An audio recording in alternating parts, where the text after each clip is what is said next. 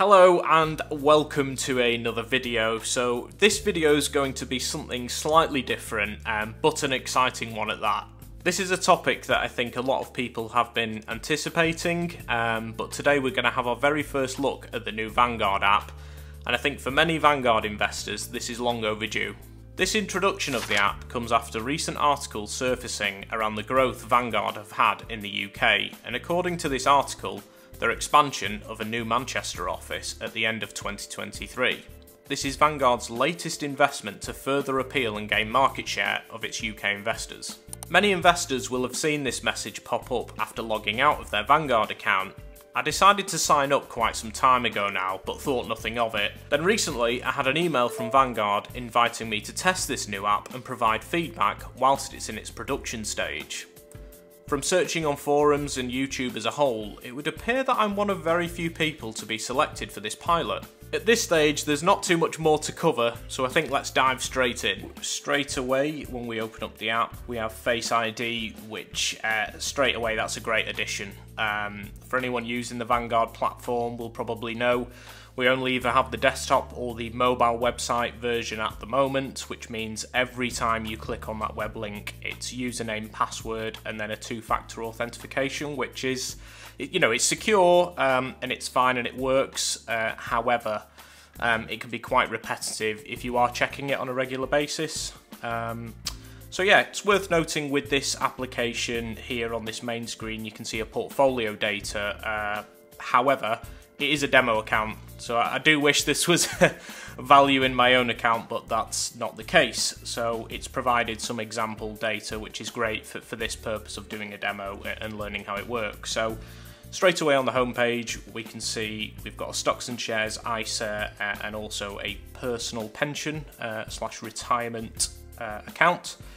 So bit of a snapshot there of how much is in that account and how much return you've had on each of those values. So I'll dive straight in on the stocks and shares ISA. So let's have a quick look here. Okay, so again, top line data, we can see exactly how much is in the account and also the returns. If we look at the graph here, you've got different switches at the bottom to have a look at the different time frames.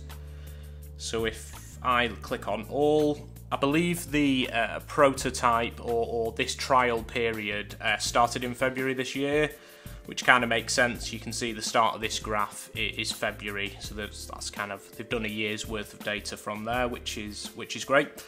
You can also click on this graph, so depending which day of the year, and you can look at what the account value was on that specific day. So really quite high level information here, which is useful. If we scroll down further, bit of a reminder of how much of your ISA allowance you have left.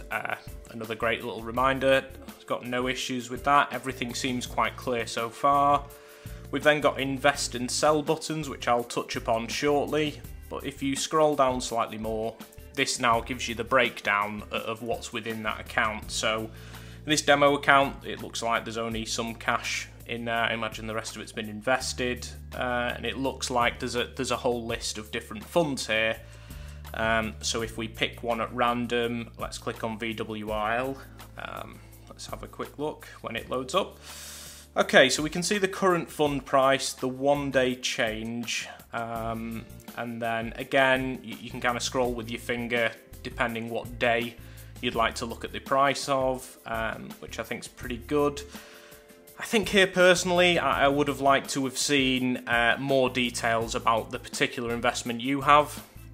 So to give you a bit of an idea, on the website version and also the mobile website version, when you click on your particular fund, it'll actually have green dots on each position and each date that you've bought some, which I think is a nice graphic. So I'd like to see the addition of that in here. You've also got what you've paid in here, so your fund performance, you can see there what you've paid in, the current value, the average unit cost, and the current fund price, which is a nice snapshot. All the kind of similar information from the normal web version, and you've got a bit of a fund overview here. If you click more fund details, what I think it's doing here is actually loading up the web page in the background. You can see it's taking a while to load. It might there you go. So it's loaded finally. This is the screen from the normal mobile website. So I'd like to see more integration there, I think. It doesn't seem as seamless as other apps in this marketplace. But yeah, you'd have all your normal information on there, which you'd expect from the website. And then past performance by year, so a bit more information there at the bottom. So not too much information. If we go back to our other investments, again, you'd expect that same screen within each one of these, and then you've got a bit of a snapshot there of the asset mix at the bottom.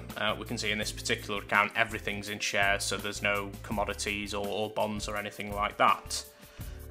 You'll also see at the bottom, let's have a look, there's a transaction screen, sorry.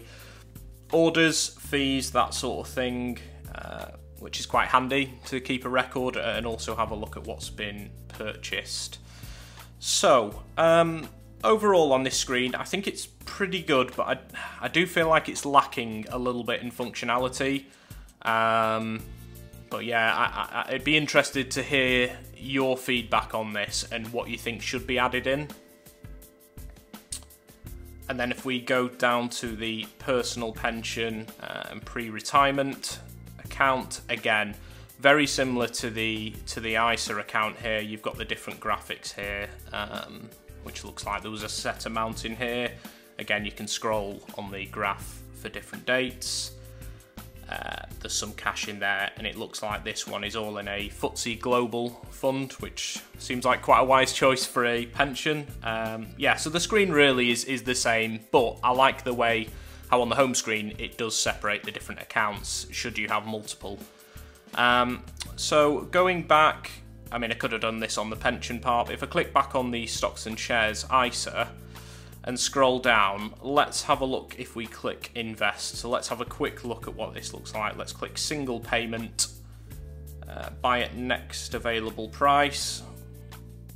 Let's have a look here while it loads. So again, this feels a little bit like it's loading up in the background a web page rather than the fundamentals being built into the app. So I think a bit of a smoother transition there would be accepted and obviously welcomed. So if we click here, add investments, again, this screen looks very similar to the desktop and the mobile website version, equity funds. Yeah, so you could add, for example, £100 in here, I imagine, hit next. I imagine this is going to ask where it's coming from as well.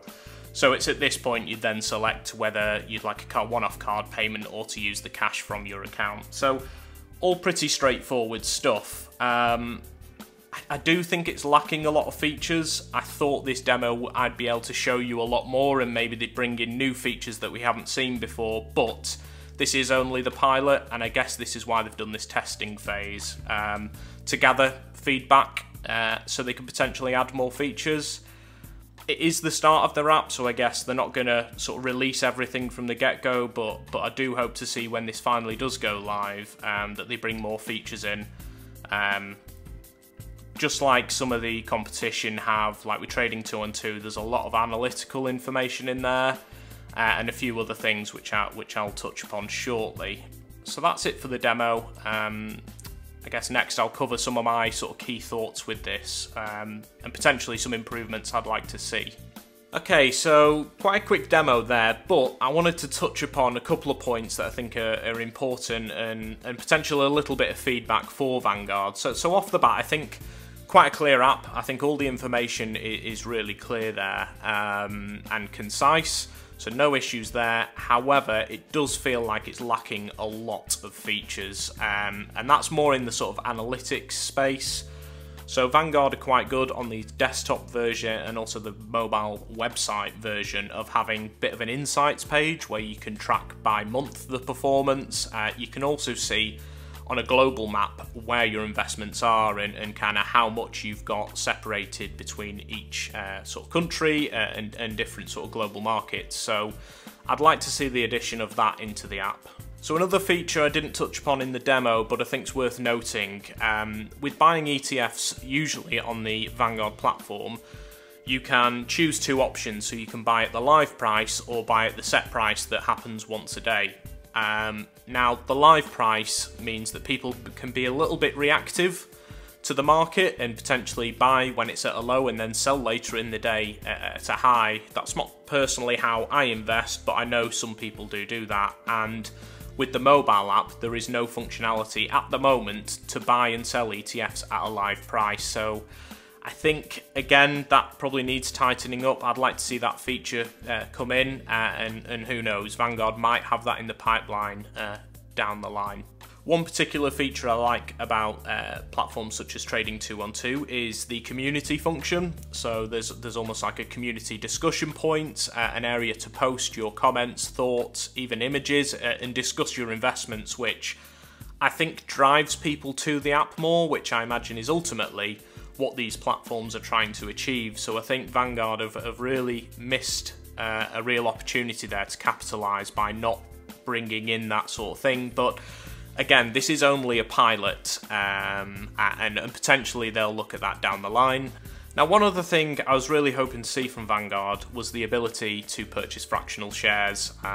You know, if a share of a particular ETF is £100 today, on Vanguard you have to spend £100. Whereas on platforms such as Trading 212, and I believe even on Invest Engine, you can buy fractions of that. So if you only have £20, for example, you can invest £20 worth of that share, which I think Vanguard are missing out a little bit there. I'd like to see that addition definitely down the line. I think overall, Vanguard have made a step in the right direction by bringing in the mobile app. It's been a frustration for many investors for quite a while, so it's definitely good to see. However, the functionality at the moment, from what I can see, is primarily for checking your balances and buying and selling. Aside from that, there's not a whole lot of tools or information to go off. This was just a quick snapshot video. As and when I get any more information, I will of course upload this and make some content on that. It'd be great to hear your feedback. If you spotted anything within that demo that maybe I've glossed over, feel free to write it in the comments, and generally any feedback or additions you'd like Vanguard to improve on, do let me know, because I will be typing up quite an in-depth feedback form for Vanguard, so now's our opportunity really to make this app as best as we can. As ever, thank you for watching, and I guess I'll see you in the next video.